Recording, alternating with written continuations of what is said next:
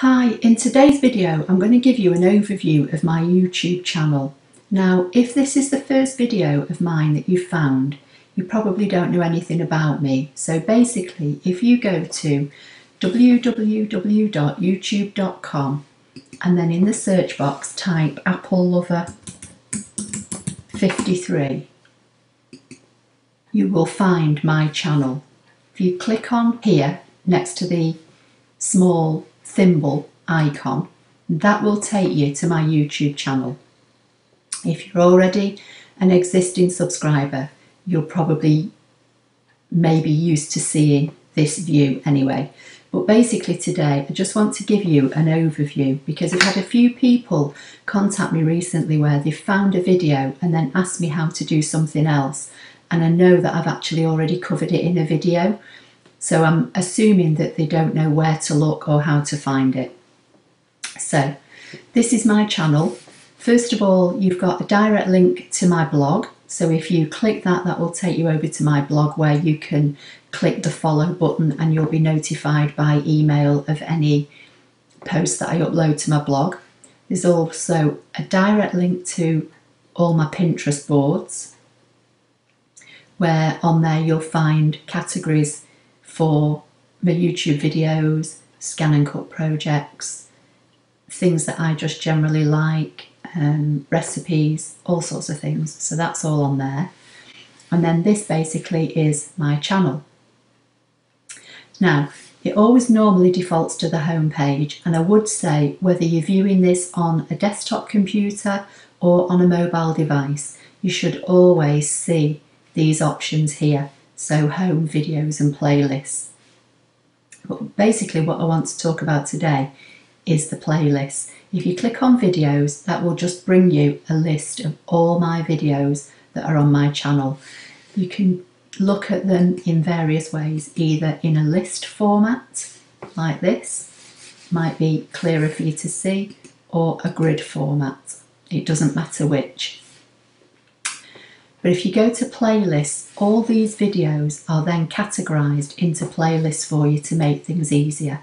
So you click on playlists, you'll see here we've got sewing projects that I do using my Janome Memorycraft 9900, Inkscape projects, miscellaneous and quick tips, some old Stampin' Up videos, ScanNCut Canvas built-in projects, so anything I've made or want to show you using the built-in projects that are in ScanNCut Canvas, ScanNCut machine tutorials, ScanNCut for beginners, ScanNCut Canvas tutorials. So basically, if you want to know how to do something just on the machine, not using Canvas, which is the online software that Brother give us, just specifically you want to do something on the machine only, just look in the ScanNCut machine tutorials. If it's something fairly basic, it may also be in the beginners playlist. So, you know, sometimes these two can cross over. But all as you would do is click on the words, and then it will bring you up a list of all the videos that I've put in that ScanNCut machine playlist. Okay, so if you go back to the playlist, and if it's a beginner, if you're an absolute beginner, again click on the words, and these are videos that I've put in here, some of which will be in the machine playlist as well, but these are the things that I think you may want to know or are easy projects to do for an absolute beginner to the ScanNCut machine. If it's something you want to know how to do in the online software Canvas, then again, there's another playlist. Click on the words, and in here you'll find all the videos that I've done relating to ScanNCut Canvas. As you know, the ScanNCut machine is a great machine for cutting fabric. So, in addition to finding tutorials in the machine or Canvas playlists, I also have a Janome Memorycraft 9900 and I use a Mac computer. So the software that I use in conjunction with my Mac and my sewing machine is Embrilliance Essentials. Again, I've got a playlist. If you click on that in here, you'll find some simple projects relating to Brilliant Essentials, but you'll also find something that relates to ScanNCut Canvas as well. So there's lots of playlists here for you to look at to make things easier for you to find. Sometimes I will reply to you and I will say to you, look in a specific playlist. This is what I'm talking about. Obviously, once you select a video and you choose to watch it, you just click it and the video will start. I'll just pause this one for a minute. But basically, once you've watched the video, if you've liked it, please hit the thumbs up to give it a like.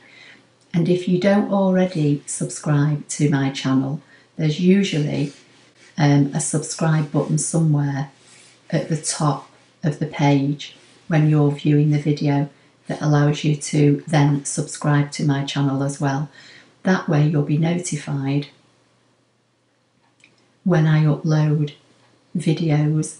In addition, you can also create your own saved list. If you go down to the video and find the plus button and click on that, you can then choose to add it to a watch later list, which then when you log into your YouTube channel, you can just go straight to your watch later and that will bring up all the videos that you've saved in there, so it makes them easier to find. So I hope you found that helpful. Please give the video a thumbs up if you did like it. Please don't forget to hit the subscribe button if you don't already subscribe to the channel, and that way you will be notified of videos that I post. And I'll see you in the next video. Thank you.